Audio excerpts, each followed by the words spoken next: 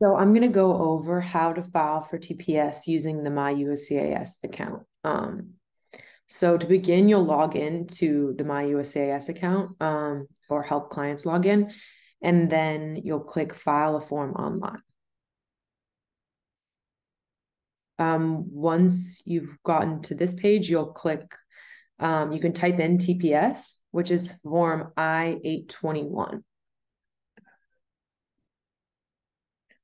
So here they let you know that you can concurrently file for a work permit at the same time. This will be a selection at the beginning of the TPS application, where you can select whether you want to file for a work permit at the same time. So click Start Form. Here they'll go over all the background, beginning with eligibility. So to be able to file for TPS, they're making sure that you're from an eligible country. And they let you know that the filing fee is $50. And you must file during the registration dates for the country that you're from. That there's also an $85 biometrics fee. It's important to note that if you have a client who needs to file for a fee waiver, the application must be done in paper, and you have to file a fee waiver form with it. So again, it's not possible to file for a fee waiver online. Let's see, they talk about the biometrics, and then they talk about after you submit your application, you're able to track your case online. And you may need to respond to any RFIs or RFEs, which is requests for further evidence or information, and then you'll receive a decision. So the online form is broken up into different sections. There's the getting started section, there's background on your client, and there's you provide additional evidence. And they ask a lot of immigration and criminal questions. So we'll get into that when we start the form. But all the answers are automatically saved for 30 days. So you can leave the application and come back. But after 30 days, the application is erased. Let's see. So here's more background, Paperwork Reduction Act. And once you've read through this, you can start the form. So as you can see on the left-hand side, there's the main sections, which is getting started, about you, your family, basis of eligibility, additional information, and then review and submit.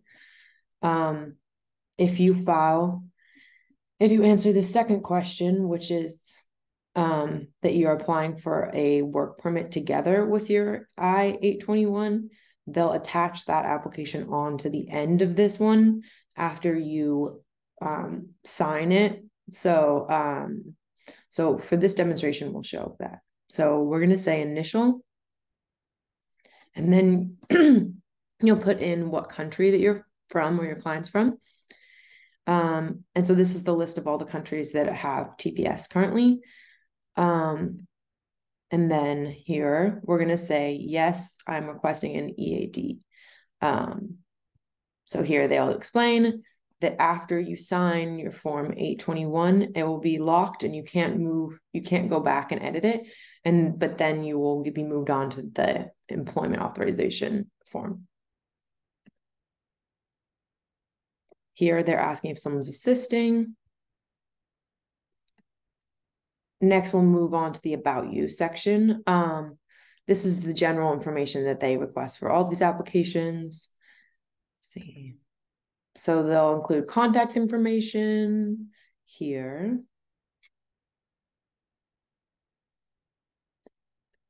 Next, they'll ask when and where you were born.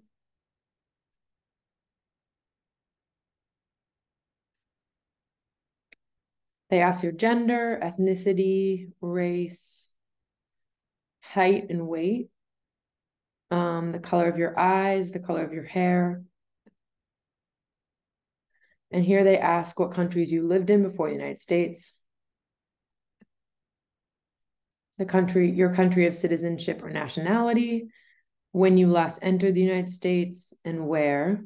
And then they ask your immigration status when you entered the United States. So here you're able to type in, you can type in what the status is, and it'll come up with the actual number. So maybe you're a client applied for asylum and they're an alien waiting decision of asylum. Maybe they're a visitor, temporary visitor for pleasure or for business. So here it takes a little bit of just typing in what you may think that they are and then looking through. Here you'll put the I-94. And if you don't have an I-94, you can search I-94 on Google. I'll show you here. And it will take you to the Department of Homeland Security website. Where you'll click Get Most Recent I-94. Acknowledge and agree. And here you put in first and last name, birthday, passport number, and the country of citizenship. And that will generate the I-94. I'd recommend saving that as a PDF so you can upload it later in the application. So next, okay, we're on page 2, as you can see, about your immigration information. So here's the expiration date on your I-94, and that's how long you're allowed to stay in the United States legally. Passport number, travel document number, if anyone has them, the country that issued. So this is other passport questions.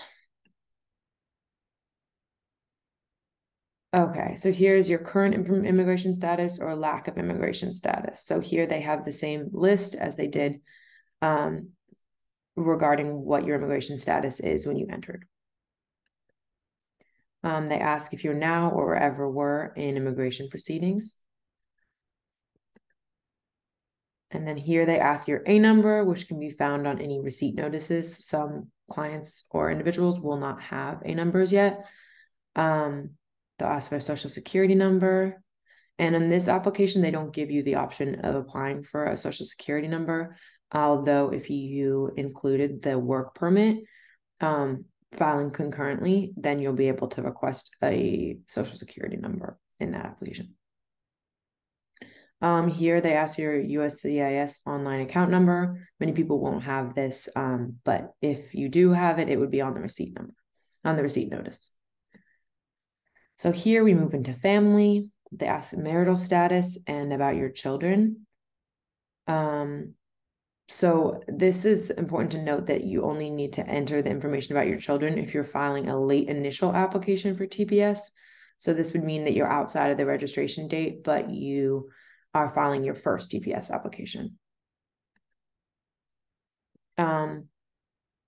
Okay, so here they begin the immigration eligibility questions, and this is where the application gets a little bit more complicated, or they just have more detailed questions. So let's see. So this is asking about if you are the guardian or accompanying an individual who's inadmissible due to sickness, physical, mental disability, or infancy. They ask if you have any diseases, and any mental or physical behaviors that may be a threat to the United States or the safety or welfare of the United States. There's country of nationality. This is when you enter the United States and how long you've resided in the United States, and if you've had any other countries that you've had habitual residence in. So here are the immigration violation questions. So make sure to go through these carefully and make sure that they're all answered correctly and accurately. Let's see, immigration. So these are pretty straightforward. So if you answer yes to any of these questions, make sure at the end, when you get to the additional information section, that you explain the reason for any of these. Let's see.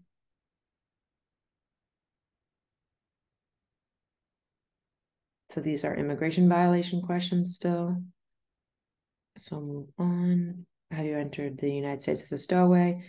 So this is asking about false documentation and other immigration violations here. So go through these carefully and make sure that these are all no's, or if they're a yes, then explain at the end. I will demonstrate when we get there. Okay, so we moved on to affiliations subsection. They ask if you're part of a member of the communist or any other totalitarian party. These are other questions about group affiliations. Again, if any of these are yeses, it's important to explain in the additional information section.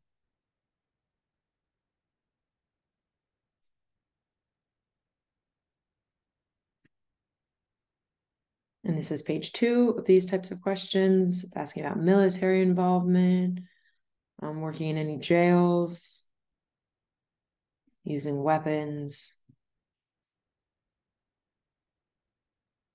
military involvement.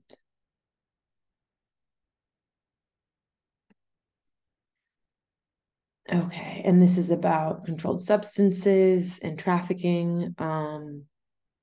This is more about trafficking.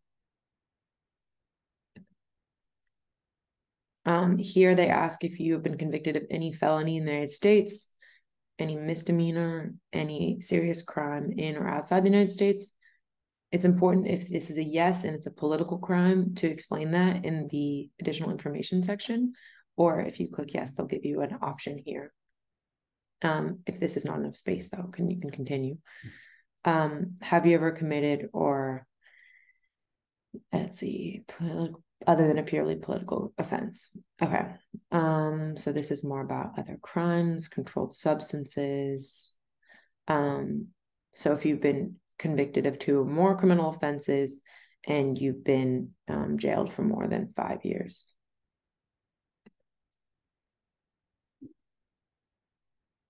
Okay. So here they're asking about crimes committed outside the United States. So they exclude minor traffic violations. It's important to know.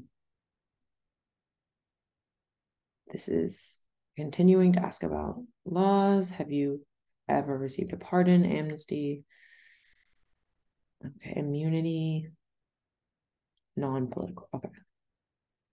So if all of these are no's, then not much more needs to be done in these sections. Let's see. Espionage. Okay, so just read through these very carefully. It's asking about terrorism. Let's see.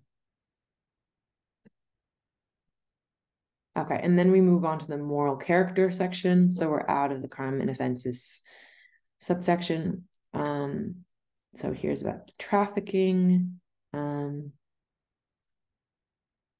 Let's see. They're asking about trafficking and prostitution, and other controlled substances and drug-related questions. These are continuing in the moral character section questions.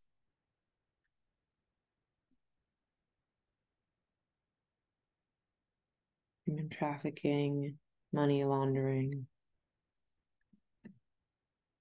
Okay, so once you've gone through those questions, and make sure that you double check them, you'll enter the evidence section.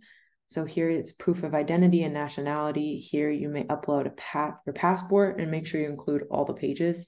It's important to note that the maximum file size is 12 megabytes. So you may need to break up the passport pages or any large documents into multiple smaller documents. There's no limit on how many documents you can upload, although you can only drag 5 at a time. So you could drag 5 pages of the passport and then drag another 5 pages of the passport if you're doing it that way. You can also include your birth certificate and photo identification with that birth certificate or any other national identity document that includes your photo or your fingerprint.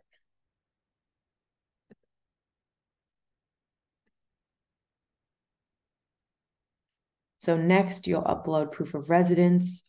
They take a lot of different forms of residence, but what's important is that that it includes your address and your name. So employment records, they're going to need your address, the exact periods, including any periods of layoff, your duties with the company, and they need to be signed by your employer.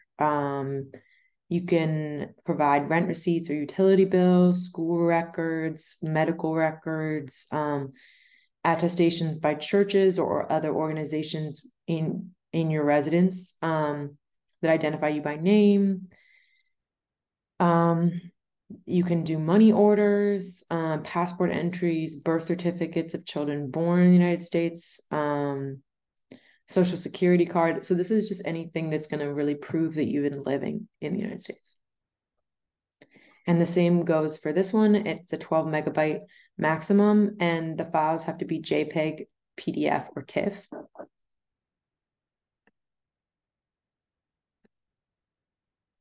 So here it's proof of entry. You can upload your passport cover to cover, your I-94, or any of the documents lined in the proof of residence on the previous page. So what we just went over can be uploaded here to show proof of entry as well. Because if you're proving that you've been in the United States, you're also proving that you've entered. And the same thing goes for the file requirements, maximum 12 megabytes, JPEG, PDF, or TIFF files. Here, if you have any criminal history, this is the place where you'll upload the proof. Let's see, any copies from the court, any police reports. Let's see, and if you don't have these documents, you have to establish that they're not available to you. Let's see. So any secondary evidence might be available. That should be uploaded as well. And the same thing goes with a file, 12 megabyte max, and JPEG, PDF, or TIFF. So here you can add any additional information. If you want to add more about any crimes in the past or any of those other questions, you can do so here. Let's see. And if not, you can just go on to next. Here, they will have you go through all your responses that may have issues. Here, they're telling us the filing fee is $135 because it's the $50 TPS and the biometrics, and the rest of that is the employment authorization application that we said that we were filing for. So once you review these, and you'll be able to go to next, where you'll be able to pay for both applications and sign and submit, and then you'll be able to begin the employment authorization process if you have selected to do that concurrently. Thanks.